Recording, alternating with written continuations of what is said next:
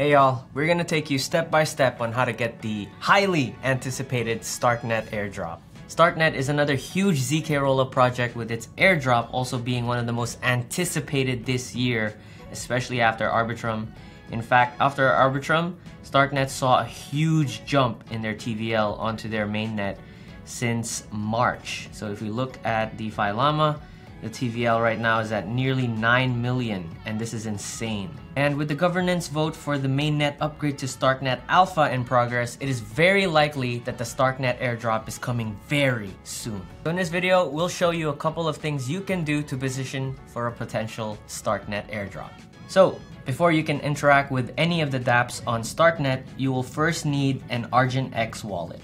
So Argent is a wallet designed for Starknet, as well as ZK Sync.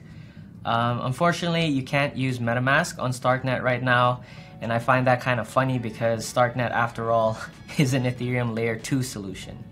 That has to do with the fact that Starknet has their own programming language called Cairo, but I do hope that one day they will make it EVM compatible as well. I mean, come on, you're an Ethereum Layer 2 solution. Once you have those ready, you can come to the Starkgate bridge. So you connect your MetaMask here, and you connect your ArgentX, and then you can bridge your ETH to the Starknet that way. And you will have already ticked off one of the airdrop criteria, as we've learned from Arbitrum, which is bridging to the mainnet. You can also use Orbiter Finance to bridge your ETH to Starknet, but for me, I would just use Starkgate, because Starkgate is a bridge that is built by Starknet themselves. But Orbiter Finance is also fine. It doesn't hurt to generate even more on-chain evidence. In fact, Orbiter Finance is used by a lot of people to bridge to all these big layer 2s, and their volume has been ramping up for the past month, so go for it if you want. As with every airdrops, you will need to generate on-chain evidence that shows that you've been interacting with the ecosystem projects. So if we look at Starknet, the top 3 DApps that are deployed on the network are DEXs. So you can start swapping tokens or provide liquidity at any one of these DEXs, or even better, if you can use all 3 of them to generate even more on-chain evidence. So let's take 10K swap for example. You swap your ETH to any one of these assets, whatever you want. I would go for stable coins. That way, if I provide liquidity, I would provide stablecoin liquidity pools to avoid that impermanent loss. That way, if I do want to withdraw my assets and bridge it back to Ethereum, I don't have much loss compared to other assets like WBTC ETH, because the impermanent loss for those are much higher because the values are always changing.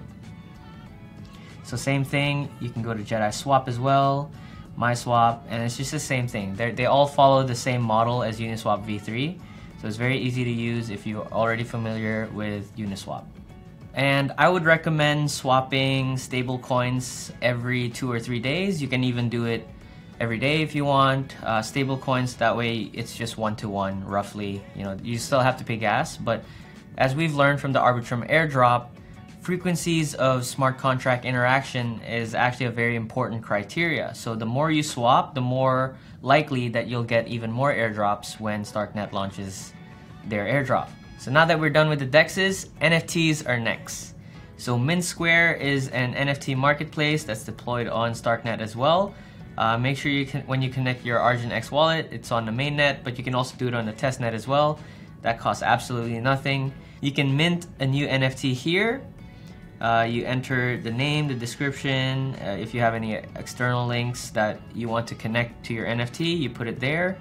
Attributes as well to define the rarity of your NFT, and it's completely free. You just have to pay gas fees on the mainnet. You can also go check out their collections if you're interested in NFT. I'm not, unfortunately. Yeah, let's say early Starkers. And if you're interested in any of them, you can make an offer. It's very similar to OpenSea. Another one is aspect.co, is also an NFT marketplace on Starknet. Same thing, you make an offer, you buy, if you're into NFTs really. Personally for me, I would not touch this. I would mint an NFT because it's free. You just have to pay gas fees. But yeah, go for it if you want. So the last thing you can do is use starknet.id. It is an identity and domain issuer, just like Ethereum name service, ENS. So you can start racking up these domains while they're cheap. So you can make an identity here, you hit the plus, and if you have some ETH, confirm, and then you'll have your own identity. And once you have your identity, you'll see an icon here, you press into it, and you connect your social account, and it's very likely that you'll get an airdrop once you have those done. And for the domains, you can rack up as many domains as you want. Let's say airdrop Ron, and it's very similar to Ethereum name service. And look at the price, it's still pretty low. So you better grab them before they go any higher. But yeah, those are some of the DApps that you can use to qualify for the Starknet airdrop. But there are also hundreds of other projects on the Starknet ecosystem that you can also use to qualify for the airdrop to generate even more on-chain evidence. So that concludes our airdrop guide for Starknet. I hope you guys find it very helpful. And if you do find it helpful, please like and subscribe to this channel so that we can continue creating these awesome content for you guys to watch. With much love, shining out!